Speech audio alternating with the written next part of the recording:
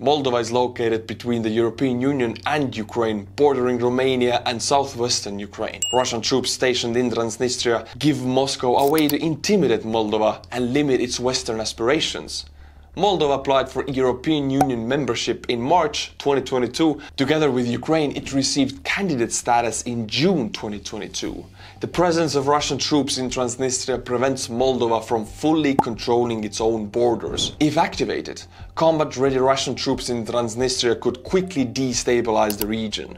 Without border and territorial control, Moldova cannot join the EU. This is one of the conditions for EU membership.